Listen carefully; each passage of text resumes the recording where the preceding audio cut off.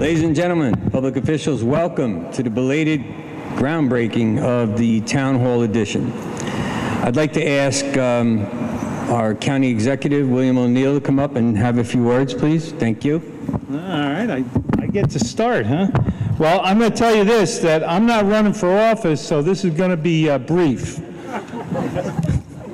But I grew up in Hyde Park. You know, my family had lived here over 60 years. I went to grade school right down the street in Regina Coeli, and there are many fond memories and a lot of old friends. And yeah, I truly love this town. And that's why I'm excited to be here today for this, the groundbreaking of the new addition here. And you know, this is more than a groundbreaking. This is a sign of progress. And it's the great job that's being done by Al and his administration and the town board. And Al, I thank you for your stellar leadership, for your quality management, but most of all, because you care. And that's the most important thing.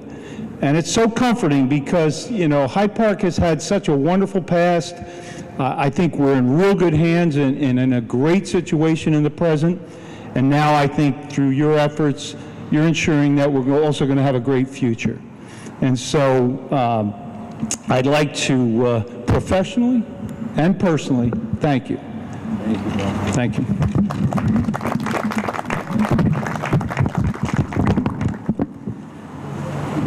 Would Brad like to say a few words? I'm good, Al. You're good. How about Ms. Serino? Go ahead. The next, Ken. I'm always brief, but you know, serving on the town board and just seeing what's going on now with the building is just so exciting, and thinking about like how people couldn't go downstairs for years. So it's just so awesome that this is happening, and it's so exciting for Hyde Park. So thank you very much for everything that everybody is doing. Thank you.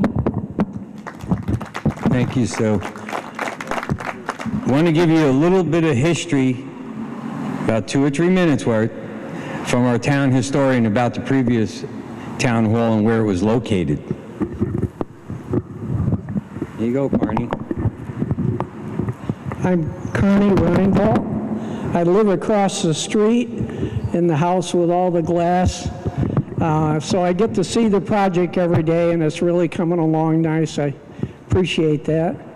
Hyde Park was incorporated in 1821, but I'm not going to talk too much about that. For 8 decades, the town board met in the homes of the town board members. And around the turn of the century, the 19th century into the 20th century, the person across the street where I live now had become very wealthy. He married well. He married a very rich woman, billionaire status. His name was Archibald Rogers. There was the Vanderbilt, the Rogers, and the Roosevelt estates. And Rogers tore down a lot of houses. There were several houses between that house that's there now and Main Street. And he built a community building. It started out as a men's club. It was during the time when they had a lot of men's clubs in New York City. So he thought he'd build one here in Hyde Park. And it became very popular. This is the building that he built. It was facing Main Street, right across from where he grew up. And I'll pass that around, and I got spies in the audience here, and they'll make sure that we get it back into the museum. The museum is the building that Sue Serino and her son just purchased. It's on the first floor. The Chamber of Commerce, you can see the windows of the Chamber of Commerce. And on the other side is the museum. So we'll pass that around. This faced Main Street, That was in around the turn of the century. Somebody wants to come up and pick it up and pass it around the audience. All right. So that house, that town hall became the center of Hyde Park. There are people that are still living that remember going up on the stage of that town hall and for a Halloween party. It was just a nice place. Eleanor Roosevelt had square dances in the basement of the town, in the auditorium anyway, of the town hall. And this is where Franklin Roosevelt voted every time. And we have pictures of Roosevelt in the museum. And we also, in the museum, we have the voting booth where Roosevelt voted in 1932 against Herbert Hoover. And it's the only one we know of. The historians feel it's priceless, the voting booth that he voted at. So that was, the whole place burned down in 1964. And the new building here with the bricks was built in 1968. The cornerstone says 1968. So that's pretty much the history of, in a nutshell anyway. Thank you, Carney. Today marks a momentous occasion as we gather here to witness the groundbreaking of an extraordinary project that will shape the future of the town hall. It is with great excitement and anticipation that I stand before you and share the vision, purpose, and immense potential of this groundbreaking endeavor. In today's fast-paced and ever-evolving world, progress is not merely an option, but it is necessity. It is through groundbreaking incentives like this that we are able to push the boundaries of what is possible and pave the way for innovative growth. This project stands as a testament to my promise to John Golden to build this addition. May he rest his soul. At its core of the groundbreaking venture embodies the spirit of transformation. This project holds immense promise not only for the terms of economic growth, but also its potential to improve the quality of life for all those who call this community home.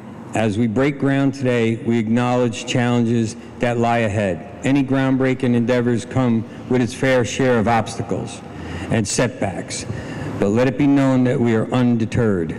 We are prepared to face these challenges head-on, armed with resilience, perseverance, and shared vision of success. I extend my heartfelt gratitude to all those who have played a role in making this project a reality, and dedicated team of professionals from CPL, Pete Sotero, Jonathan Duraco, and Tim Moot, who have tirelessly worked behind the scenes with vision leaders who have championed this cause, and to John Golden for his unwavering support and enthusiasm. I used to stop at John's as we were going. He goes, "Al, you got to get her done. You got to build this thing." And I said, we're working on it. We're working on it.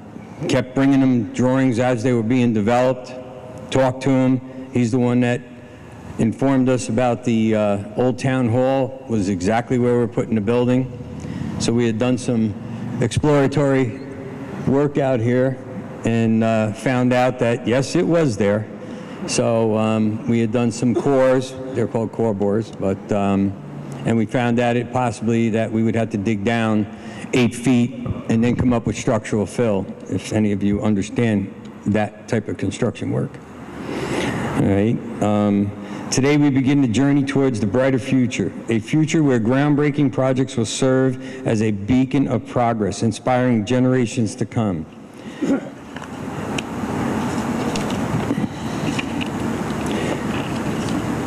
That when come together with a shared vision and purpose, there's no limit to what we can achieve. let us celebrate this momentous occasion, knowing today marks the beginning of a remarkable journey.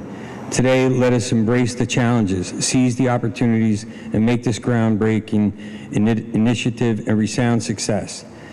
Okay? Now, I'd like to thank, obviously, John Golden for his very generous contribution. And as soon as we took office, I got the pleasure of meeting him, and I made a promise to him. I said, we will get this out of the ground, designed, and built. And he kept warning me to hurry up. Unfortunately, the day I told him it's out to bid, I went down and I talked to him. The day we awarded the contracts is the day John left. He didn't get to see the groundbreaking, and he didn't get to see the building coming up. But Gary and Liz, his John's only daughter, and Gary Hilton, now they're the Hiltons. Well, not the Hiltons, but the Hiltons. They're the Hiltons of this town, put it that way, are here, and we have definitely a lot of gratitude to your father, and with a lot of respect. I've gotten to learn him. I knew all about him, but I've never spoken to him, and he is definitely somebody I loved sitting there at the house and talked to, filled with information. Talked about, I think he built 99.9% of the whole town. But I thank everyone for being here, and it's been a pleasure to put this together. Obviously, we're in the construction business, so it worked out very well, and they're moving very quickly, quicker than we thought, which we will meet our budget. Right now, the bids came in $4 less or $4 more? $4 less? For purposes of this conference, $4 less. Okay, $4 less than my estimate. That's pretty good. Either way, it's negotiated down. Public bidding, you know what it is, read 'em and weep. It's over. But we are going to bring this in, and we're looking for other ways to get it under that budget. So I thank all of you for attending this groundbreaking and supporting the town of Hyde Park, which we all love and endear. Thank you very much.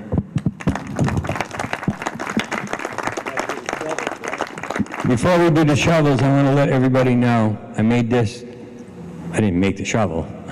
I spray painted it for you, and I put in loving memory of John and Gloria, and everyone here will be signing this and give it to you. Okay? Now let's throw some dirt.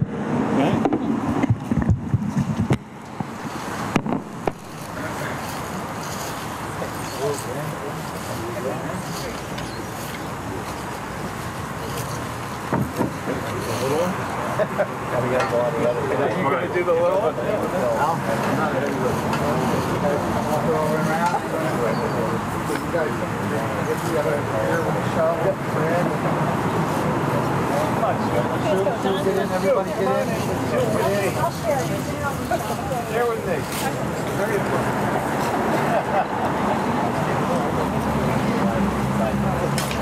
Don, get in. Yeah, let Gary, sneak right in there, Gary. Yeah, that's good. I'll share this. Throw one back on the pile. Come right in. Okay. Ready? Back on the pile. Great.